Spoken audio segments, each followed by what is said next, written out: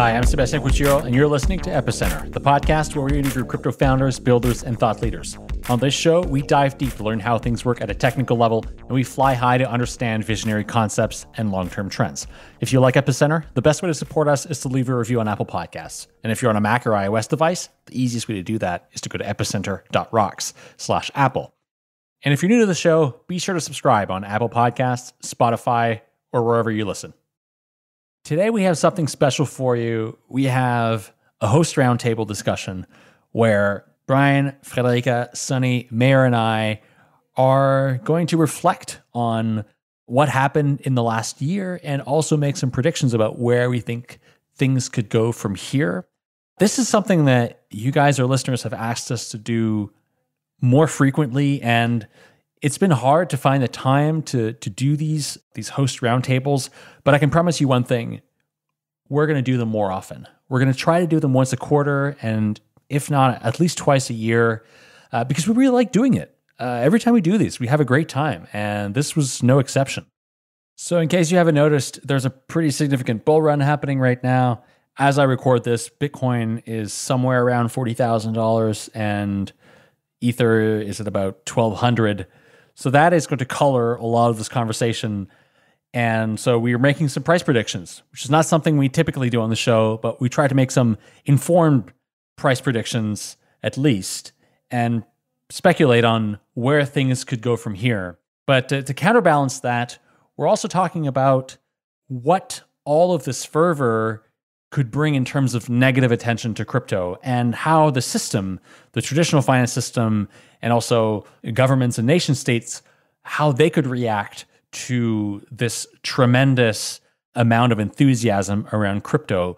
One of the ways that governments could react is by imposing stricter regulations. We're already seeing this in Europe and also in some form in the US. There's also the potential for stricter taxation on crypto assets. So we'll talk about that at length. Before we go to the interview, I want to tell you a little bit about 1inch. 1inch is my go-to DEX aggregator, and I actually used 1inch yesterday because I needed to make a little trade. And I was surprised to find out that they had recently done an airdrop and that I was entitled to receive some 1inch tokens, which I claimed, and they were worth a nice chunk of change. So if you've been using 1inch and you used it in the last couple of months, you should definitely go to epicenter.rocks/1inch and have a look and see. Maybe you've got a late Christmas gift there waiting for you. So with that, please enjoy this conversation with all of the Epicenter hosts. So the first area that we're going to be discussing today is on the market cap or the price of crypto currently. Unless you haven't noticed, the crypto has been in a pretty significant bull run these last couple of weeks. And we have some predictions on where we think things could go from here. Maybe it would also be interesting to have just everybody like share a little bit about like how their last year was or like. Yeah, actually, I'd like to start with that. That'd be good. All right, let's go ahead, Brian. Yeah, so we wanted to make an episode today to like look back a little bit on last year and kind of catch up. We've done those a few times in person around conferences. Of course, now with Corona, it's been a long time since we had a conference. So we're kind of doing it remotely. And so we want to talk a bit about last year and like all of the things that happened last year. And I guess also especially like the things we did and maybe that kind of impressed us the most. And then talk about this year and, what's coming up as we're sort of at the beginning of what seems to be like another big and probably crazy bull market. Yeah, so I've had a bit of a crazy year. I think someone was asking me about like, there was something that like, a couple of months ago where we're like some talk, panel about like, what it's been like working through COVID and how has like your work situation changed during that. And this was back when I was still at Tendermint. And, I was like, well, honestly, a lot has changed this year, but a lot of it wasn't from like COVID stuff. It was more just like other stuff that happened. And so, basically for me personally, I left, this was probably like one of the biggest change years for me because I left my first full-time job that I've ever had. I was at Tendermint for 3 years, and working on launching the Cosmos Hub and Cosmos SDK and all that. And so I left about back in like June or July, and then from that I needed like a temporary break from crypto, so I just started doing a bunch of random stuff. Working on some web of trust stuff, working on some education stuff. I made a Twitter bot of myself. But crypto will always drag you back in. And so I got dragged back in, of course, and just started working on, so me and my co-founder, Dave, we started working on our validator company called Sika, still running validators, but also just working on a bunch of more development projects that we're pretty excited for launching in 2021.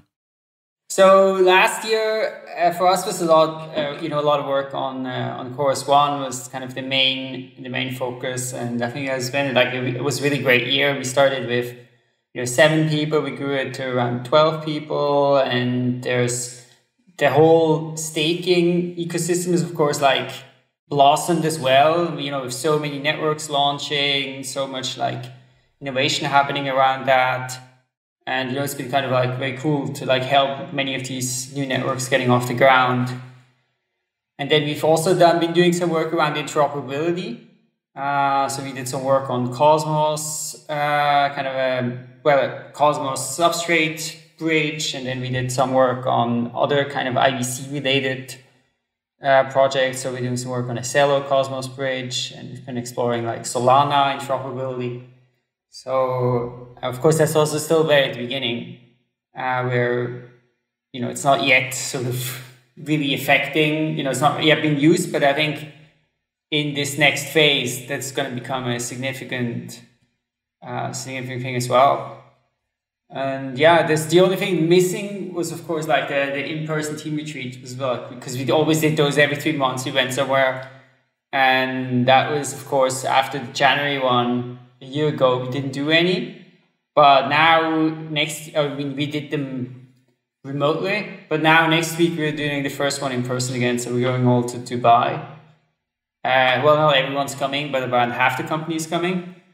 So that's really excited. Like get on a plane again and like travel somewhere, because I haven't been on a plane for almost a year now. So, I'm working with Brian on Chorus One, and most of my year was, knee deep in onboarding some of these networks. And last year was the first year where Chorus felt stable, where I'm like no longer worried about the company surviving. It's going to survive for at least the next few years.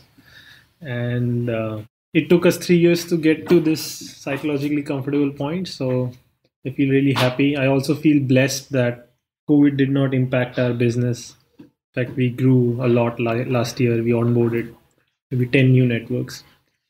On a personal front, like something really interesting happened regarding my body and physical well-being. So in the Christmas of 2019, I read this book called Lifespan by David Sinclair. I really recommend all the listeners to read that book. So it's a book which is essentially about the science of aging and how we may be able to control the aging process itself. And so I read that book, and it was a revelation. And then I did one of these tests which measure your biological age. So how old your body actually is, as opposed to your calendar age, which is the number of years you have lived on planet Earth. And it turned out that, my biological age is 12 years older than my calendar age. So, I'm 32, but biologically I'm like 44. And like this data is kind of outside the norm, like at the complete edge of the normal distribution. So if you gather like 10,000 people, this 12-year difference, I'm probably I have the greatest difference between my calendar and biological age in a sample of like 10,000 people. So this was something really odd I discovered, and this kind of observation sent me down a path of exploring a lot of different things. And so one of the things I've done is I've done some supplements, and I've done a lot of fasting in the previous year. And what I also discovered on my body is like the weight just started dropping off my body. So I lost 20 kilos last year without even trying, just having made some changes. So, and I feel much more energetic as well. So yeah, 2020 brought me some deeper realizations about the body I inhabit and how to run it better. So yeah, I'm thankful to 2020 for that. Have you done a second test on your biological age now? Has it changed? So I had decided I would do like this regular fasting for a year and the supplements for a year and then run the test. So hopefully I'll run the test again in February of this year. I'm not expecting my clock to be very different because as far as I can see, we don't know how to influence the clock really well today. And I am skeptical my changes would have done it, but let's see. Brian, you recently switched to carnivory. How is that going? I just wanted to kind of jump in because absolutely. Yeah. So, I mean, I've also been interested in like diet and fasting for a long time, and I've been on some sort of like paleo-ish diet for maybe 10 years. And, you know, probably like many people, you've seen some of this like carnivore, you know, on Twitter, right? There's quite a few sort of Bitcoin carnivores. And so, yeah, I also saw those and it just seemed like an absurd idea. But then at some point I decided to actually like learn about it and watched a bunch of videos on YouTube about it, read some books about it. And so I tried it out for a while, 2019. And then actually felt really good, but went to kind of eating back normally again. But now I've been basically 6 months eating 90-ish% carnivore probably. But it feels really amazing. So I highly recommend people try it out. I think the biggest difference is I noticed is there's no food cravings. You know, you just eat until you're full and then you stop. Like you can't really overeat. And the energy is much more stable. So you eat like carnivore. Does it mean you don't eat actually vegetables and fruits or grains, or you literally just eat meat? Is that it? Well, so I eat meat, eggs. I do eat like I do like some phases where I just eat meat and eggs. Sometimes I eat some cheese as well. And I occasionally eat some fruit. I don't eat any vegetables. I mean, fruit is just because it tastes like I don't notice it doesn't, if I eat like a little bit of like mango or something like that, I don't notice a negative difference, but it's such a different flavor and taste that it's kind of, you know, you miss it. So Brian's officially a Bitcoin maximalist now. Yeah, so I had a third kid this year, so I'm still on the fish fingers diet. In terms of, professional stuff, we did a lot of things at Gnosis this year. So we launched the Gnosis DAO, the Gnosis Save, launched Gnosis Save apps. There's $2.5 billion stored in Gnosis Saves now. We launched the Gnosis protocol, which is a new way of swapping assets that kind of uses the blockiness of blockchain to its advantage. We launched a prediction market framework that a couple of projects have built upon, namely Polymarket and Omen. We took over Open Ethereum. So basically the client that used to be the parity client is now operated and run by Gnosis. It's called Open Ethereum. Sadly, we didn't get to hold a conference this year, so we were planning to do a DevCon this year as well. I'm looking forward to getting back to that last year. Other than that, I did a decent amount of yield farming and kind of knee-deep in the DeFi.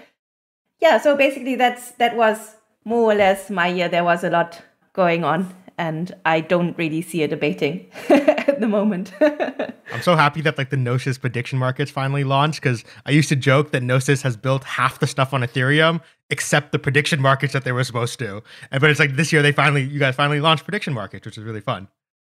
So basically, prediction markets, as most of you know, is a regulatorily fraught topic. So basically, you don't want to operate an unlicensed prediction market. So basically, we tried to get a license for the longest time. And basically now that we have a license, it's kind of the ground has changed so much that a couple of fully decentralized projects were actually able to build on the decentralized framework that we had built. So basically we're not operating a licensed prediction market at this point.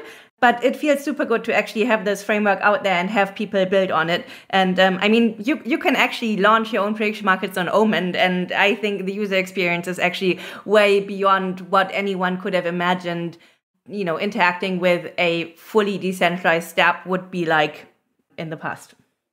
Yeah, like I'm pretty sure I saw like Polymarket mentioned in like mainstream news during like the election this year. And I'm like, wow, that's pretty cool that like, for me, the personal failure is that people don't realize that it's built on Gnosis technology, and people go like, "Oh, but you haven't launched any prediction market." It's like, yeah, but really, we have. Yeah, I didn't realize that. I also saw like the headlines about Polymarket, prediction markets. I had no idea this was built on the Gnosis. Yeah, it's a Gnosis stack. So we've built a lot of infrastructure. Cool. Well, I guess I'll go next. Well, this year. It's been I think it's been a really fascinating year. Lots of really positive things happened. So on the Epicenter side, I think for me it was a year of, in some ways provoked by COVID, is to make Epicenter much more leaner as a company. And I think in many ways we've been able to do that and just have the company run at a much more leaner pace. But what has occupied a lot of my time this year has been working with Adan. We had Simon Pollereau, the president, on a couple of months ago. Adan is the Association for the Development of Digital Assets here in France. And that's been extremely positive on a personal level, but also just, the accomplishments that we've been able to achieve there, I think, are like really, really great. So we have like over 50 members now. And what's really encouraging is to see this initiative now go to the EU level. As many of you are aware, I'm sure, our listeners, I mean, there is crypto regulation coming both in Europe and in the US. And at least here in Europe, there wasn't sort of unified voice representing the entire crypto space, the entire like European crypto industry. And so this initiative aims to fill that void and to have a more unified voice in the face of these regulations that could be quite damaging to innovation in the space. So that's been really great. It's been great to kind of focus my time and attention on other things. I've been really enjoying the work that I'm doing there, and it started off as the thing that I think I'm more comfortable in, which is like structuring all the things in the organization and everything, all the tools that we're using. But now is moving more in towards advising a lot of the papers that we're writing, bringing my own sort of technical and privacy-minded touch to the position papers that that Adan is writing, and a lot of this work is also being used for the European initiative. So that's been really great. And I think with COVID, when things started going remote, sometime in March, around that time, it was a really stressful time for me. Like personally, it was, it was really like, it was driving a lot of anxiety. There was a time there where I was like a bag of nerves, and especially around the time that we organized Reset Everything. But then, then when things in the summertime kind of cooled off a bit, and I was able to go on vacation and like take a breather, it helped kind of take some of that pressure off. I've really enjoyed this year being able to spend more time on doing things that I like playing electronic music, for example. So you guys can't see this here, but my desk is full of devices and things that light up and instruments and things like that. So I've been spending a lot of time doing that. And yeah, I'm hoping for 2021. I want to what I'm hoping to do is to be a little bit more, because I've got my eggs in different baskets, is to be a little bit more structured and organized in how I spend my time in these different things, and sort of like be a little bit more mindful about like time spent on different endeavors. Other thing too this year that was really beneficial, and I hope to continue doing next year, but also is challenging in crypto because that's where most of the information comes from, is like I really turned down the Twitter. I try to go on Twitter as little as possible because that was also, I think, Federica, before we were talking about like how much the phone brings anxiety. I think like that was one of the things that helped a lot. I actually decided to start going on Twitter more again because I feel like I started this whole like geography thing because I was like, oh, there's too much crypto stuff on my Twitter. I need something else. I think that's the thing that I appreciate the most about my Twitter experience is reading your geography tweets. Yeah. No, this is Sunny. Your Twitter bot is amazing. No, not the Twitter bot. Best tweets on Twitter. The geography tweets. That's something else. No, both. Both. I mean, both. Yeah. But the Twitter bot does a lot of geography tweets. Yeah. Yeah, and the Twitter bot is so good that sometimes I don't know whether it's the real Sunny or the Twitter bot. I was thinking of like making the profile. The profile pictures are different right now. For the Twitter bot, it's my like Epicenter, like blocky picture. But I was thinking if I make them the same, it'll really confuse some people. Yeah. So you're going more on Twitter. Yeah, I feel like one thing I've like toned down a little bit. I've been a little bit less vocal, and like I feel like I want to get back to being more vocal. I just like sharing my thoughts and on stuff. Like so, I have like and also just like writing more. So like at the beginning of the year, I was trying to write more like blog posts and stuff, and I kind of like paused from that after. I'm trying to like get back into that. So I have like, after the episode we did with Martin on circles, I like have this like blog post I've been writing about circles and I have a couple more blog posts like in the works that I want to like publish. And I feel like using Twitter is a good like, drafting board because I think some of my like better blog posts actually came from being like Twitter tweet storms that then I turned into blog posts. And so I don't think I've like done those kind of like tweet storms in a while.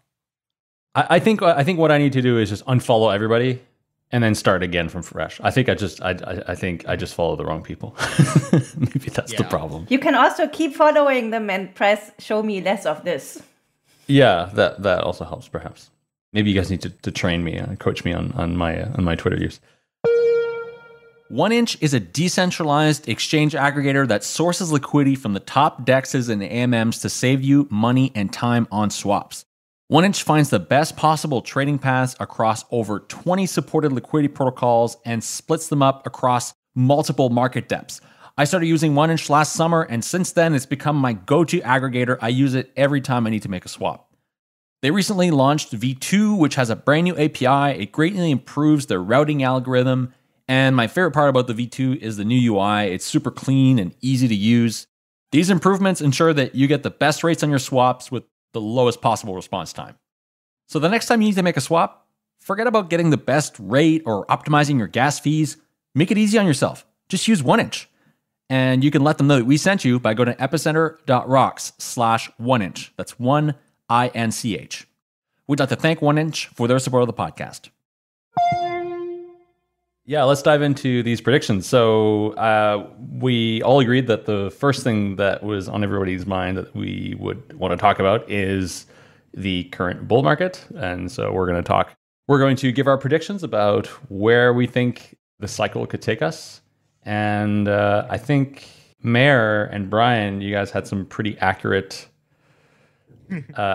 price predictions. Well, we don't know about accurate. Precise.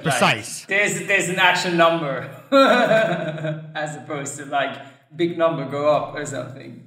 So I'll just like kind of like read them roughly. But Mahir claims that the total aggregate crypto market cap will rise 15x, so approach 15 trillion within 2021, followed by a 95% crash at some point in the following years, which is interesting. And then Brian claims that he believes Bitcoin is becoming a recognized asset class and will reach about 350K by the end of the year.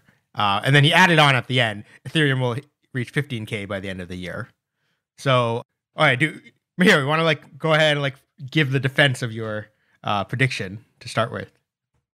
This is an irrational market. It's a mad market. And like prices, I mean, there are no fundamentals in crypto, so prices cannot really go beyond fundamentals. But like having lived through like two crypto bull markets, one gets an appreciation of how crazy crypto bull markets get. And I personally think this is the 2021 is the big one where like this bubble will become bigger than what the dot-com bubble was in 1999. And why I think this will be bigger than the dot-com bubble is that this is the first post-internet technology bubble where the information transmission has been accelerated by the internet, and in crypto the speculator trader market is much larger than the dot-com market. So this will be bigger than the dot-com bubble. So if you think of the dot-com bubble, that's around 10 trillion when adjusted for inflation. And what I'm claiming here really is that we are going to enter into a bubble that's larger than the dot-com bubble. And then once the bubble bursts, the come down is going to be as drastic as the dot-com bubble. So there, I think the market lost 96% of the value. I think something similar will happen to crypto. So it's going to be a crazy ride. So one question I have is like, do you think this will, you very specifically said the market cap of crypto rather than like any specific coin. So do you think this will come mostly from like new assets, or will it come from a price increase of existing assets? Or obviously it'll come from some combination, but where do you think most of the value will come from? It has to come from a combination, right? So, I mean, I'm saying it's like rising 15x, right? So Bitcoin will rise, but it won't rise 15x. It's going to rise a little less. So, like 9x or 10x. Ethereum probably will rise like 15x. But then there'll be other coins that will rise 100x, 150x. And of course, there'll be completely new coins that will pop out of nowhere and have like $5 billion market caps. Yeah, there'll be a coin that's like 3 months old and has a multi-billion market cap. And all those things are going to happen. And the aggregate market is going to be like 15 times higher. So I don't know how much like value Bitcoin captures versus the other things. This is interesting actually listening to you, because it kind of makes me want to like almost like rethink my prediction. I mean, so I think one of the things that is going on like right now is just that it's becoming like an asset class, right? Where you have these like hedge funds that, are buying crypto, buying Bitcoin at the moment. And I was listening to this podcast a few days, like a week ago, that like kind of really brought this point home, where this was some non-crypto financial markets investment podcast. And, you were listening to the conversation and they were talking about the price of gold and about the price of Bitcoin. And, they said like, oh, gold had rallied less in the last while because Bitcoin had taken market share from gold, So this is like the first time that I've heard kind of Bitcoin become actually something that's like, has a role in kind of the larger financial markets. And so I think that's like happening, and you see all these hedge fund investors that have kind of been like the first wave. So now I think, and then everyone has to follow, right? I think it would be in the pension funds, like it would just be in kind of, I don't know, 1%, 2%, 3% or something of like assets. And so I think you have that. And then, of course, we didn't have that with the dot-com bubble, right? Where you had this, because this was just equity. Everyone was owning equity anyway. Or maybe it was... So that's, I think, one thing that's going to drive this like very high and going to be like a huge, this almost unstoppable shift. And then I think if you compare it with the dot-com bubble, I mean, the interesting thing, of course, is, I mean, you said adjusted for inflation, but like, is that inflation is probably not like the inflation of the money supply, right? Because if you look at this gigantic inflation or increase in the total money supply with, COVID and, already financial crisis, and I think this is just going to keep going at a crazy pace, right? If you kind of adjust for that, I would think that this crypto bubble should become much larger than the dot-com bubble. Or, at least maybe relatively adjusted to the money supply at the same level. But probably that would be a lot more than 15 trillion. So it kind of actually makes me rethink. It's like, maybe this is going to be even much more insane than like... Yeah, I mean, I think you're right. I agree that like, I feel Bitcoin has actually found like really solid product market fit at this point. Like, I think it's inevitable that Bitcoin like become like replaces digital gold. I don't know if it's going to be replaces gold. I don't know if it's my 1 year prediction. I think it might take 2 more this cycle plus 1 more. But I think Bitcoin will flip in gold within the next 5 years for sure. Yeah, I think like in the current macro environment, I think that Bitcoin just really has this like product market fit, and it's like there's this like thing in the U.S. where everyone's getting like airdropped money, and there's this like crazy inflation or like monetary expansion that's happening. It's like, well, okay, now people have the means and the reason to just go buy Bitcoin, and I've noticed like a lot of normal people just like talking about Bitcoin now, which is like it's starting to happen again. On this product market fit idea, one of the things that I found interesting in listening to some of these kind of more general, macro finance podcasts is that it's really the only exposure that I have to, people in that world. And it's to see how Bitcoin always gets grouped with gold, and the sort of institutional financial markets have clearly put Bitcoin in the store of value use case. Like no matter what the crypto space says, like Bitcoin's use case should be, if it should be payments, it should be whatever. For traditional finance markets, it's clearly a store of value, and I wonder what that means for Bitcoin's future, and like how the protocol might evolve, or like how that will drive maybe like some technical evolution in the protocol. Yeah, I mean, I always hate this term store of value. I feel like it doesn't mean anything. I feel like a better, like more precise term would be something like a macro hedge asset. Like that's what we mean when we say store of value. I mean, everything stores value, but I think what it is it's like it's a Schelling point game, right? Where it's like currently everyone just agrees on gold as this Schelling point, where like if you want to bet against the rest of the economy, you buy gold, and so that acts as a Schelling point, which naturally then like moves counter to the rest of the economy. And so I think that's like, it's just a Schelling point game that's going to shift from gold to Bitcoin. And I find these like financial Schelling point games really interesting because like one of my friends, he was working at Jane Street during the 2016 election.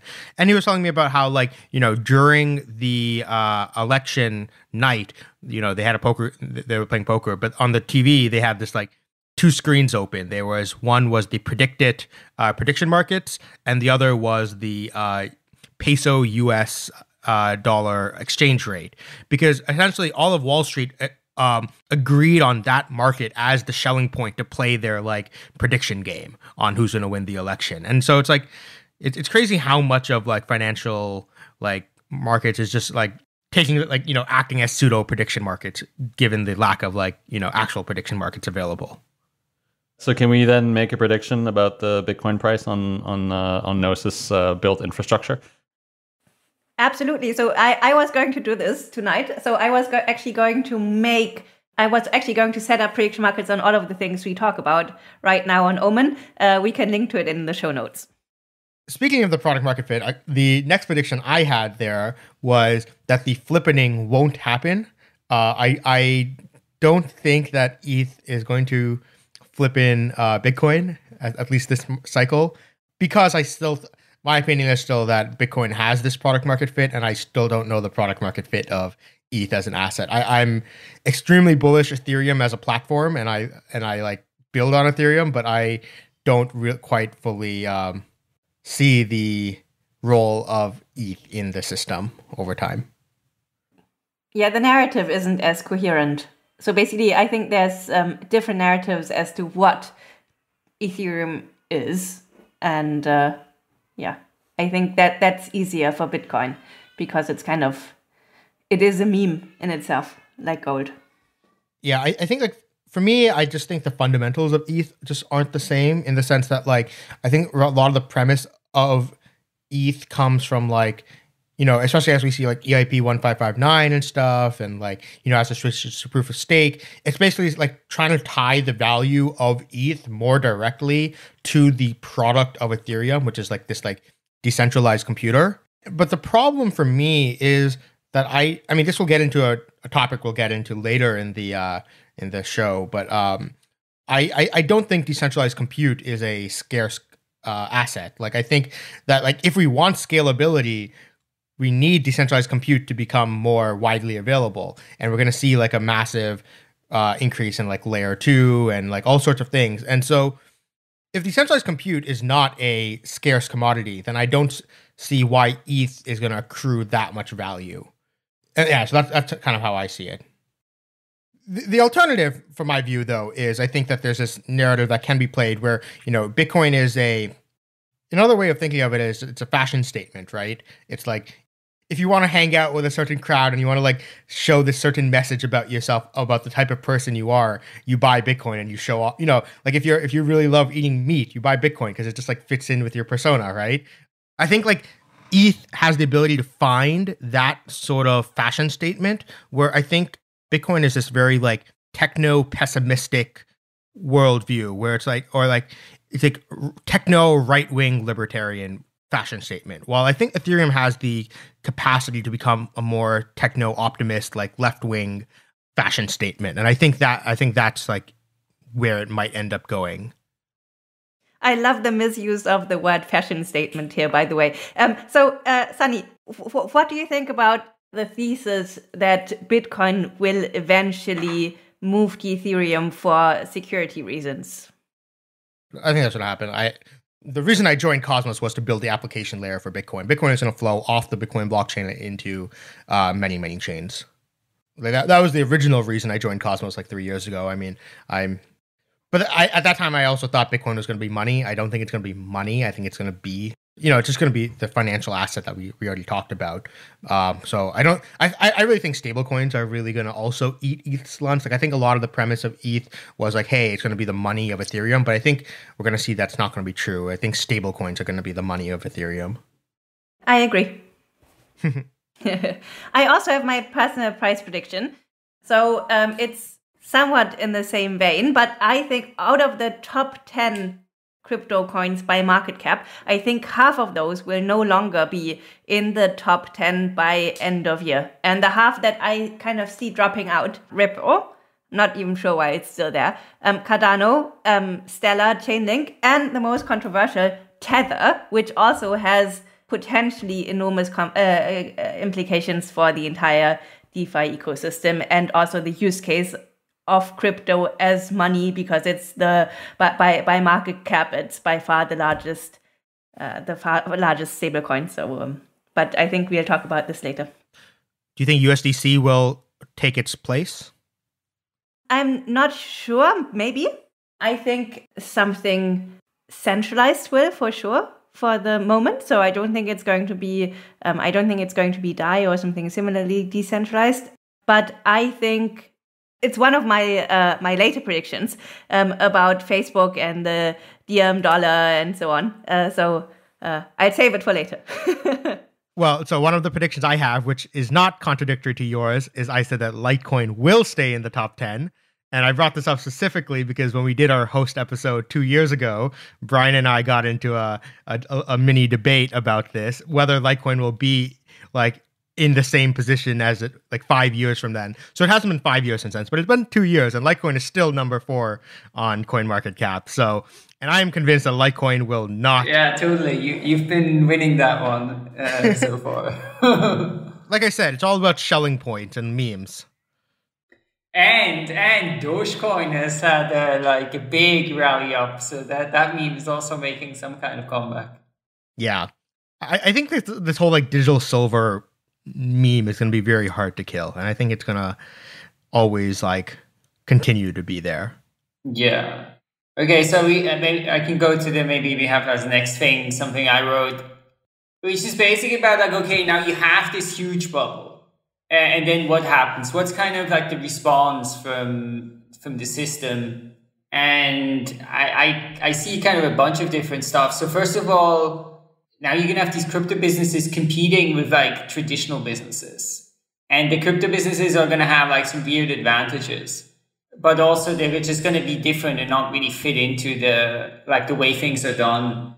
And so I think one big thing will be like trying to use regulation to like protect like incumbent industries and to make it like harder for decentralized alternatives to compete.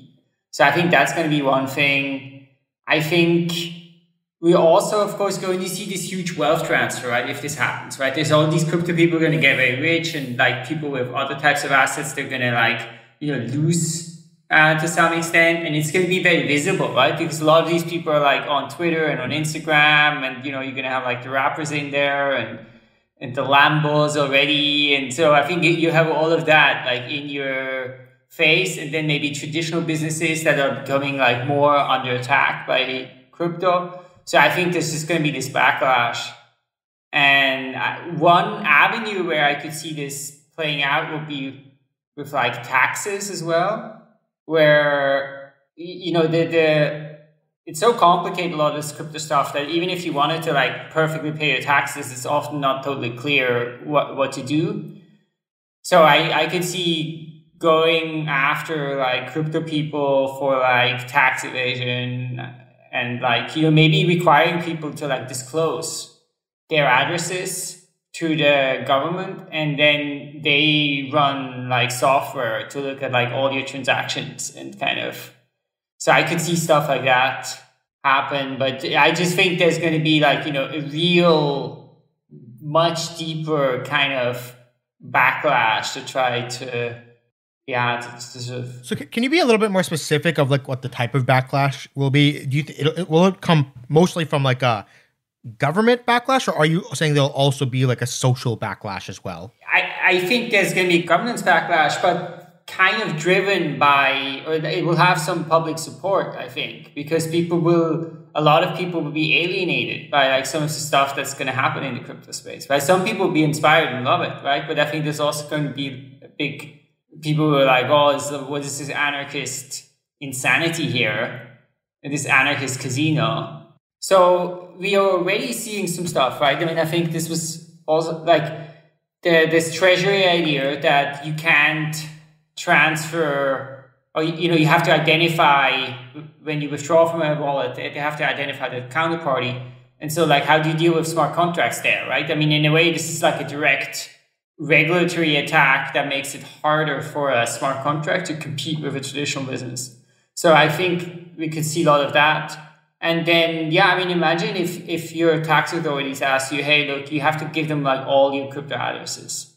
And then they could like, I've always thought that taxes will be one of the ways that, you can go. I mean, that's how they put Al Capone in jail, no? It was like the taxes.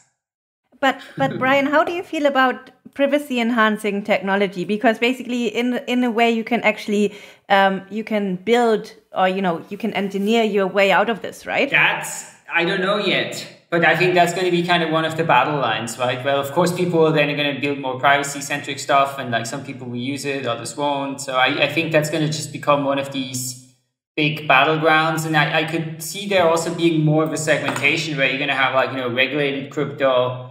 And then, I mean, we saw that even, I think that just recently that Bitcoin got a fine for violating sanctions law, even though it's sort of like an unhosted wallet, I think, or it's this multi-sig wallet.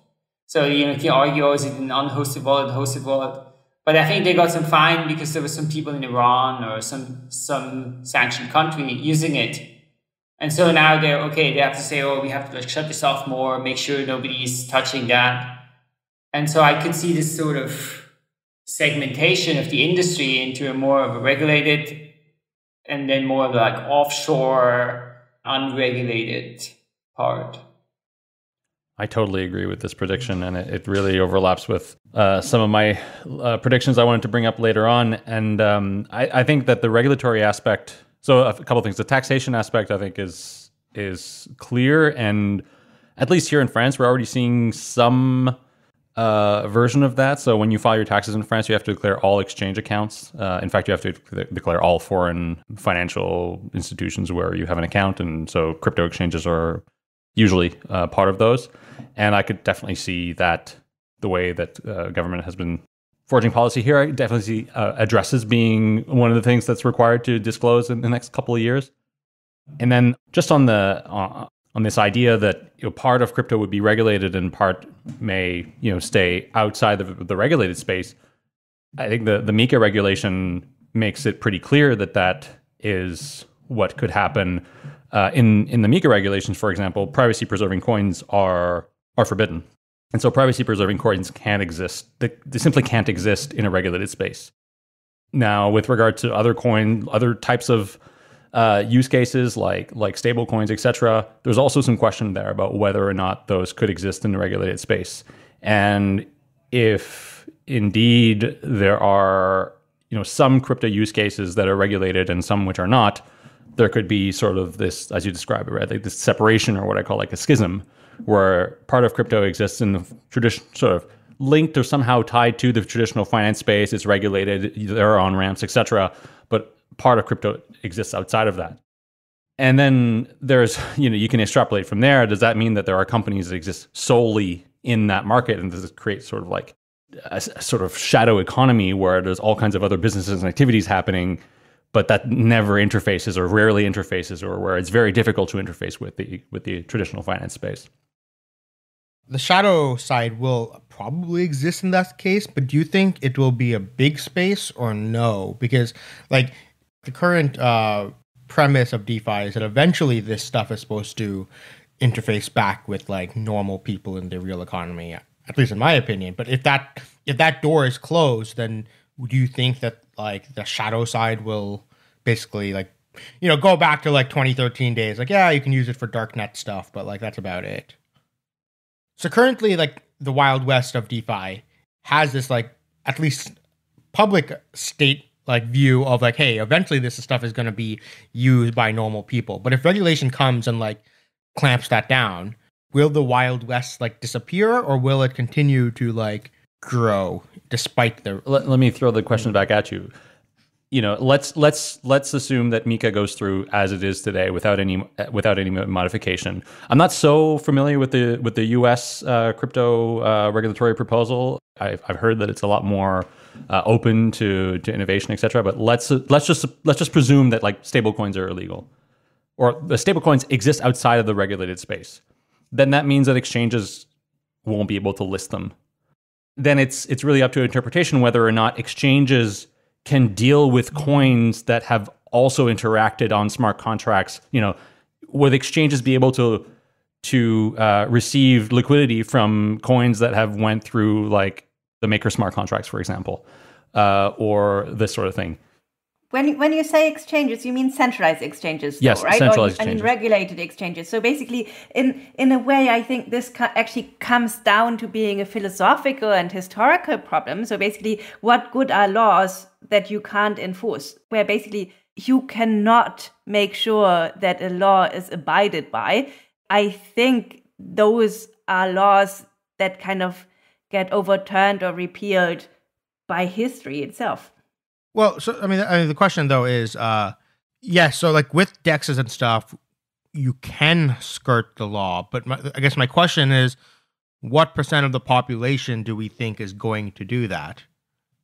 Well, I think it's a very low % of the population. I think if these things are meant to be, if the vision for DeFi is that DeFi becomes the underpinnings for finance, and where markets are able to operate and like things that we already know and that already exist, like commodities markets, etc., like just the stock market and all this can exist on DeFi. At least the way that MiCA is worded, it definitely does seem as though they are trying to bring the parts of DeFi that already resemble and mimic traditional financial markets, things like securities, things like electronic money. They want to bring that into the traditional finance system and have that be regulated. But all of this other innovative stuff, like all the degen stuff, definitely exists outside of the regulation, and there's no room for it in the regulation. And so I think that, and I certainly hope so, and that's the work that we're doing with our initiatives, is that the regulation leaves room for more innovation, but as it's currently drafted, it closes very many doors. So do you think, will people be willing to? I guess it's like a cultural thing as well, right? So it'll probably change from like country to country. Like one, obviously the regulation will change country to country, but also just the willingness to break rules probably changes from country to country as well. But also the acceptability of breaking rules, right? So basically, I remember when I was a kid and basically content sharing started, and you had Napster and all of these kind of services. I remember they ran these ads saying, you wouldn't download a car. And I know that basically with my generation, this didn't resonate because basically it didn't feel like downloading a song was morally wrong. I mean, look what happened. I mean, people don't really buy entire records anymore. People now pay for streaming services, and this is how this is monetized and through, advertising deals and so on. And arguably, interacting with privacy-preserving crypto is way less enforceable than punishing someone for downloading a song on Napster. So I think, in a way, the law doesn't stand on its own, but it kind of mimics what people feel is right and what is wrong. And I think that understanding is just going to change over time. But I mean, in a way, isn't that actually the music piracy is basically dead now, right? Like, I mean, barely anyone pirates music. It's all Spotify. And you can think of that is sort of like the, you have the traditional music industry with their like selling CDs. Then you had this radical thing of like piracy. And then you found some synthesis in like Spotify. And so like wouldn't that be what happens here as well? You have the traditional finance industry, then you have this like crazy DeFi thing. And then we're going to find like some synthesis in like regulated DeFi. Yeah, I think that's reasonable. And regulated DeFi will kill piracy just like Spotify killed the music. But only if regulated DeFi isn't so heavily sequestrated that, it doesn't really qualify as the real thing. Yeah, just as with dismantling of the music industry, but also like the movie industry to some extent. Like, I think that we will come to some kind of middle, but where the cursor stands in terms of what that middle looks like, I think is really an unanswered question at the moment. I think like one of the most compelling things for me about DeFi over traditional finance is the UX of it. I think the UX of it is like what's really nice. And I think you could say the same thing about the piracy. Like, I think the UX of like digital streaming is just way better than going to buy CDs. And so if regulated DeFi can like provide the UX benefits over traditional finance, but I think it's going to actually follow, through the course of this conversation, I think I've actually been like, I'm very analogizing it to the music industry. I really think that like regulated DeFi is going to probably like wipe like Wild West DeFi once it provides the UX features to like normal people. But only if you have things like stablecoins, for instance. I mean, basically, and privacy preserving coins and so on. So I feel like if the thing that is then called regulated... my claim is I don't think normal people care about privacy.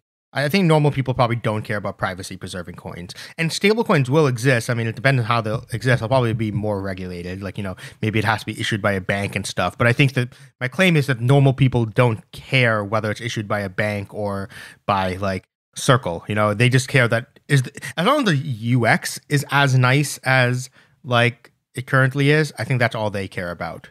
And I don't think they care about privacy. But I mean, the user experience is pretty okay right now on DeFi, and it's only going to get better, right? So why would people kind of leave the Wild West to start with? Because the regulation will decrease the UX of Wild West DeFi and make the UX of regulated DeFi better. Because with the pirating music, you always get those like DMCA complaints every time you pirate them. That's sort of you can think of that as a negative UX component, right? And so I'd rather just pay the $8 a month to Spotify, get as good of a UX as, or probably better than pirating music. Yeah, I'm just questioning how good the UX under Mica would be.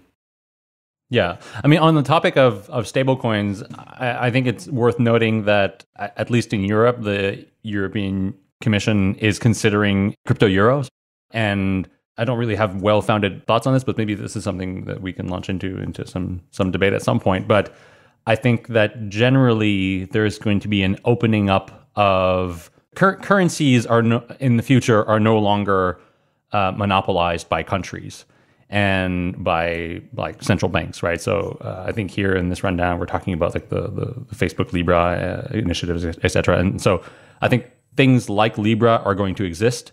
And they're going to exist alongside things like a digital euro or a crypto euro. And that is a power shift that resembles the power shift that we saw with the music industry and the movie industry, 20 years ago, where highly centralized power in those industries was broken apart and now exists in all these digital startups like Spotify, etc. We may see a similar sort of disruption of the power monopoly around currencies to favor private currencies like the Libra and others. I don't know if this is something you guys have thought about too. I think governments are going to fight tooth and nail to protect their power here, and I think it's going to be very hard. I'm not saying they're not going to fight, but yeah. The record labels didn't have power of taxation and a military. Governments do, and the one thing that they care about above all else is to maintain their monetary dominance. And I think that they will fight very hard to prevent someone from trying to disrupt that. I agree with you, Sunny, and I think in the end they will fail. And I think that's, in retrospect, that's going to be the pervasive paradigm shift of our times. Basically, power is diverted away from nation states and to companies or other collectives. Why do we think this is the case? What are the triggers that's going to make that the case? Historically, we've seen a continuous increase in state power.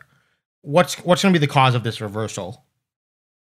I mean, it depends on which scale of history you're looking, right? I mean, basically, the Roman Empire collapsed and state power very much regressed. So I don't think that's not possible anymore. Laws are only good if you can enforce them.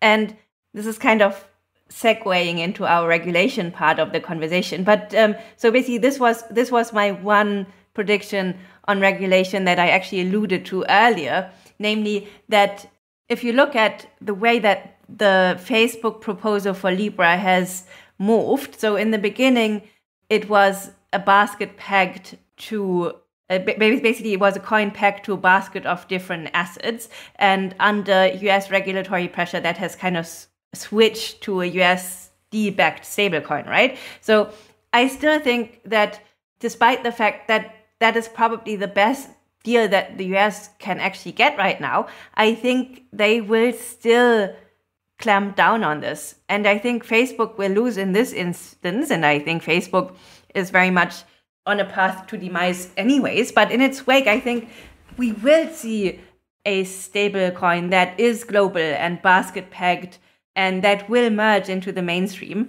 And that will be set up such that it will not have the same regulatory exposure as Facebook. And I think this will herald a couple of things, one being the end of the global dominance of the United States, because that is in essence based on controlling the supply of, the world's reserve currency. But I think this is also, in the wider sense, it's also going to mean that nation states will become less powerful. And I would actually argue that nation states are at peak power right now.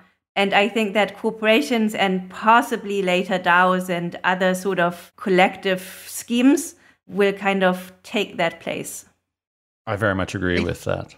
I think this is missing partially the cyclical network effect of the US dollar. It seems like your claim here is that the US power comes from the dominance of the US dollar, which is true, but that also is a feat the other direction as well. The power of the US dollar comes from the power of the US government. The entire petrodollar system is built on that idea of the US military will enforce it. And so, the reason the US dollar is the global reserve currency is that you need it to pay for oil. And when you stop someone from if you try to pay for oil and something else, the US military will come and invade you.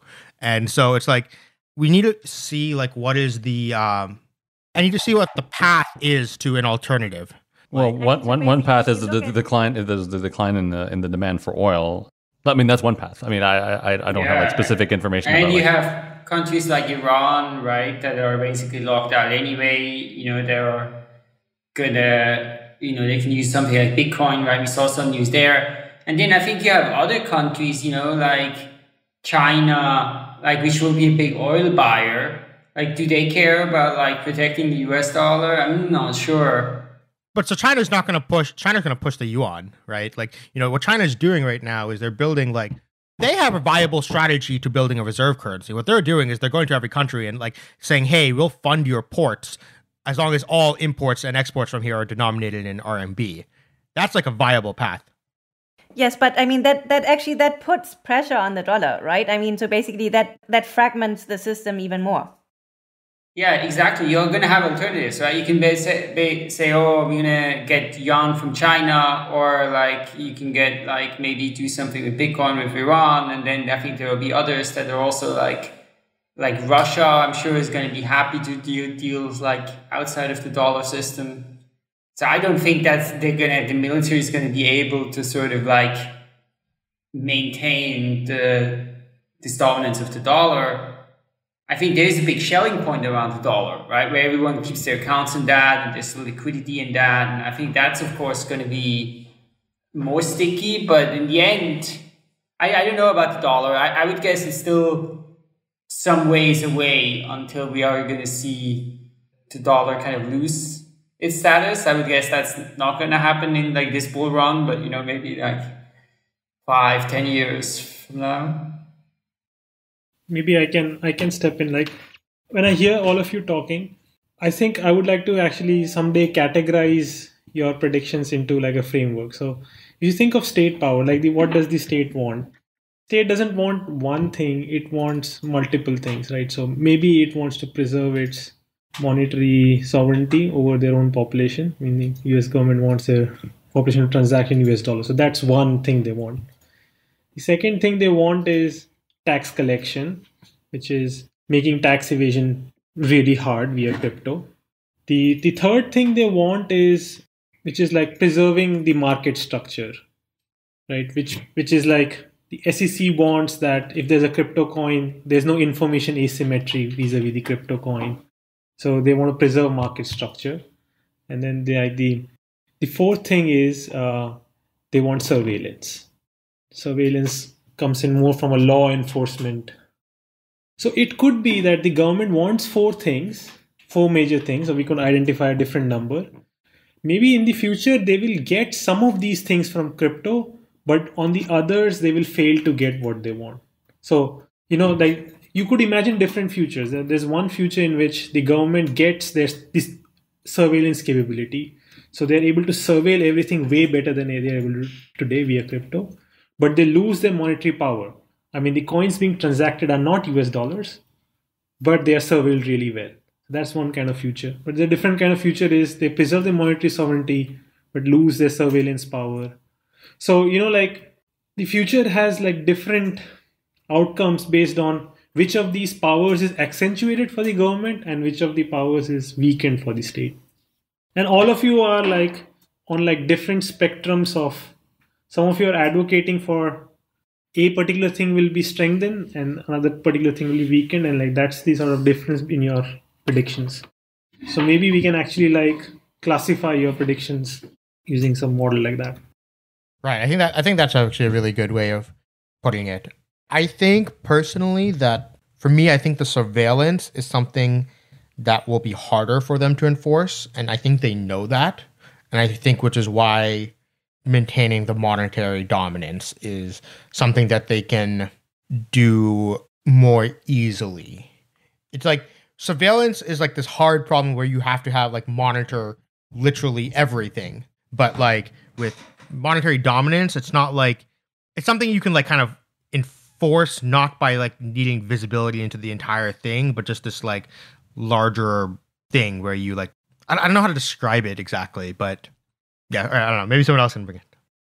In a way, you actually have that now, right? I mean, so basically cash is to a large extent not traceable, and you still have monetary dominance as a nation state.